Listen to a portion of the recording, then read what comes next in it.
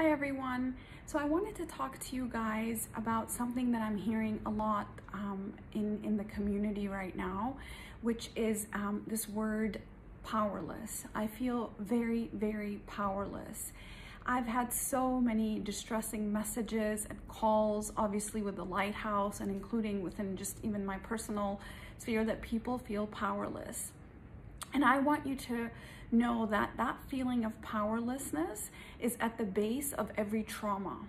Imagine a young child who has gone through something difficult and they feel that they actually cannot influence that, whether it be a divorce, whether it be a move, whether it be a death of a loved one. That sense of powerlessness can actually be experienced as trauma. So I want to talk to you guys about what trauma is and what vicarious trauma is, what a collective trauma is, and how that is being experienced inside of all of us right now, because all of us are experiencing a level of trauma right now. And so trauma is anything that is too big for us to manage. And that emotion, when it becomes very, very overwhelming and we do not have the cognitive resources or the emotional resources to cope with that thing, it actually is locked into our body as a traumatic response and into our psyche. And that's one kind of trauma. So most of us have gone through difficult experiences in our childhood, which is why they say no one leaves childhood unscathed and all adults are recovering children, because at any point or some point in our life, we have all felt powerless. And so what we are witnessing around the world, whether it be through, we are in the thick of COVID right now and jobs are being lost and stock markets and unemployments and businesses shutting down and people losing their loved ones, and you feeling just so powerless on that front, as well as everything that is happening around the murder of George Floyd and all the protests and the riots and the aggression that is sort of there, and the brutality that people are experiencing as a result of that. That is actually also being experienced by us as trauma. So the vicarious trauma is basically emotional residue that we actually experience when we witness or when we hear something that is too overwhelming for us. And a lot of people ask us, as psychologists, don't you guys get like traumatized by the things you're hearing, or don't you hold all those emotions inside of you? As therapists, it is our responsibility to be able to process that, to have self-care, to have self-soothing practices, for us to be able to manage all the trauma that we actually listen to or hear all throughout our practices. So it's going to come up to you at this point where you are going to have to learn to manage some of this trauma that might be being triggered, the powerlessness that is being triggered, and how do you cope with that time? Because it's not just going to be that, oh, I'm just gonna watch this and I'm gonna read that and then I'm gonna go to bed, because you hold all of that emotion inside of you.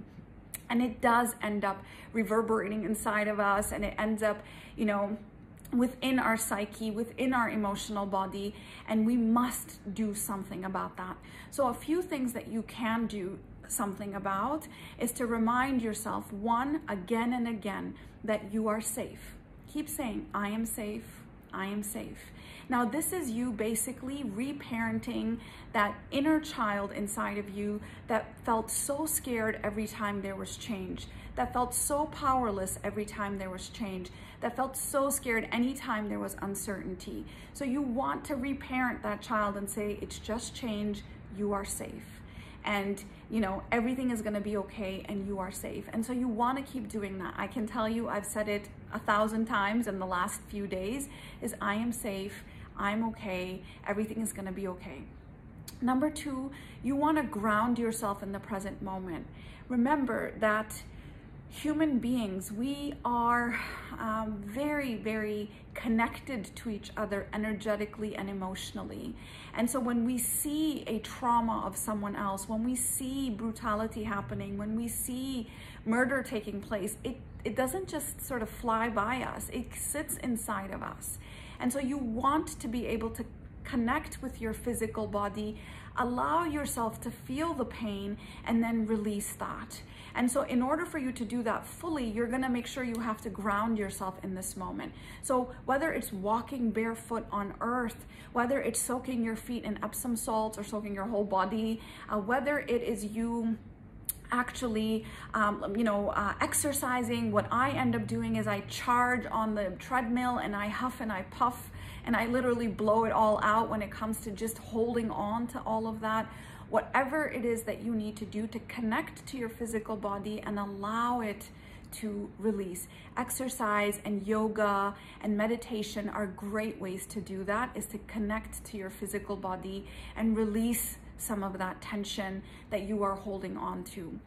And then lastly, I would like to say that while we are all so angry and we are all enraged as to the injustices that are happening in the world right now, it is extremely important to make time to put the anger aside for a little bit and to feel what is happening underneath that anger. And so the question for you would be, if I was not angry, what other feelings would I be feeling right now? No healing, no forgiveness, no change that is true and real and enduring can happen unless you do that work. You have to feel what is underneath it. And if I were to say, when I remove the anger against the injustice that I'm seeing around the world right now, I would feel sad, I would feel hurt, I would feel angry, like not angry, but here I go again. I would feel so hurt that human beings can be this way with each other. I would feel so vulnerable. I would feel so disappointed. I would feel mostly deeply sad.